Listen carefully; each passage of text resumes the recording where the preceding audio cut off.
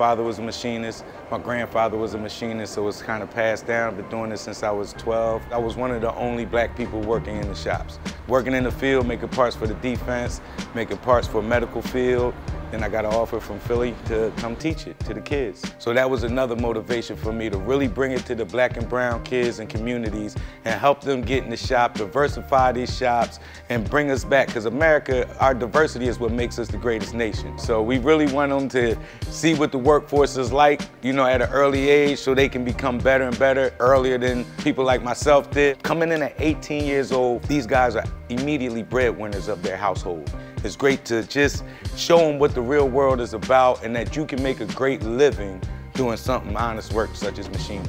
So once the shops reflect that, we're going to be unstoppable. G-coding and M-coding, reading prints, inspection. They're doing all this from 10th to 12th grade because they have the resources. You just sit back like a father and you just smile. That's really all you can do is smile and just be proud of them and just happy for their families.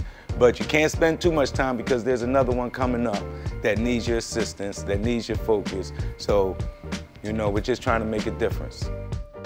I just want to come to class and be on the machine all day. The teacher, Saisi is a great teacher. And my friends, my partners right here, they're great friends too. I just want to come every day here. I can't wait to come to this class.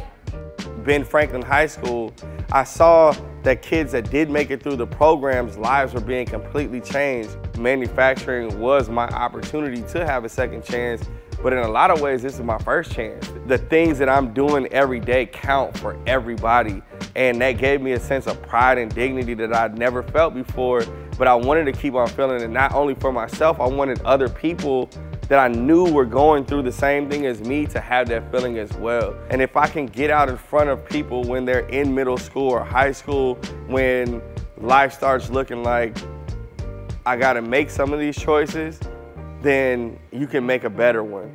I want to make sure that people don't follow in my footsteps in the bad way, right? And the way that I can control that is by getting these jobs in front of the people. And we know that we've got jobs to fill, and we know that there's people that want these jobs. And if we keep missing each other, then nothing's gonna happen. And as small as it may be, 100 kids per city or whatever I do, you know, it's a start. Let me bring in industry friends and partners. Like, let's all show you that we're willing and you're important and these skills are for you and this industry is for you. And that's the culture of what we do when we work together and we create together and we build together. When I got here, it really helped me put what I was good at to something that I enjoyed doing. I love having my hands on and doing stuff with my hands. It didn't really feel like learning to me. It felt like doing something that I wanted to do. I want to be a mechanical engineer. Well, this is going to help me. Like, I can do this and it's going to help me with college. And this is like in the same area as mechanical engineering. And I think that it's helping me progress for my goals, for what I wanted to do in the future. We need machinists, we need welders, we need more people in the trades, and every school should start teaching it so we can fill those holes. We're gonna change the culture. The culture is gonna be building each other up and bringing each other with us. And that's how we're gonna build this industry back up.